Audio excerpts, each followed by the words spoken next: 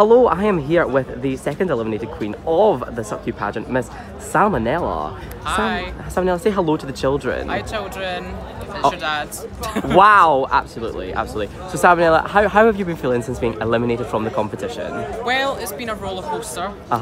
You know, there's been mixed feelings, but it was my time to go. Oh, is that how you feel? That is how I feel. I feel like realistically going in, I was the one with the worst track record. So, and I did a high energy song against a fucking train dancer. So, I'm filming a Whatcha Suckin, Marie. So fair enough. Drag name fair enough. Like, fair enough. So I wanted to ask you first of all, what challenge of the upcoming challenges would you have liked to have done had you stayed in the competition?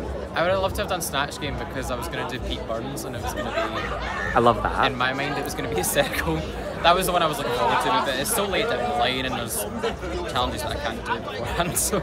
I understand. Before I get to the one that I can't do, so... Yeah.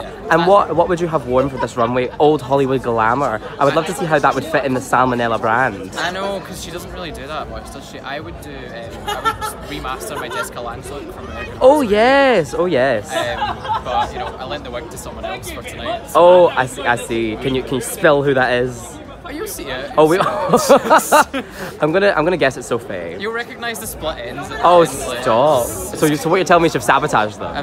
No, it's not. She's gonna be fine. So going forth in the competition now that you're no longer obviously in the running, who are you rooting for? Do you know something? There's an up-and-coming queen on the roster who I think could really benefit from winning this competition. She's done a lot in such a short space of time, and I personally am team Oktoberfest going forward.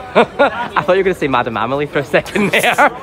No, I sorted that. No, seriously, probably I can't pick a winner, so I'm just going to say Sophie, Ariana, Lola, Ali, top 4. I completely understand the reasoning behind that. Well, I'm trying to think of any other question. Oh, do you think your elimination was fair?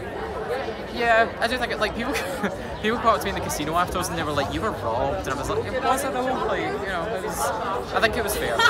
It was fair. There could have been like, I feel like I know that I did my best, but it was just someone did better, so... Definitely, I definitely think you did your best.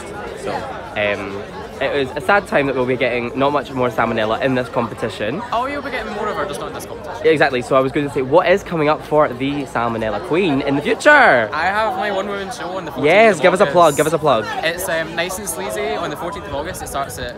Well, doors open at 7:30, show starts at 8. Tickets are £5. You can get them on eventbrite.com. Just search for me and I will put the link in the description, honey. Put the link in the description. You'll see me just kind of looking all like mysterious and stuff. Oh, absolutely. Other than that, you can catch me at All Sorts Cabaret on the 9th of July as well. But Stunning. I won't be doing traditional drag. Ooh! I mean, when do I ever? But when do I ever? So that's where you can see me. But just look on Instagram and you'll see what else comes. Because in this industry, gigs just come at fucking nowhere. Absolutely. So, well, thank you very much, Miss Salma Nella Queen. Thank you very much.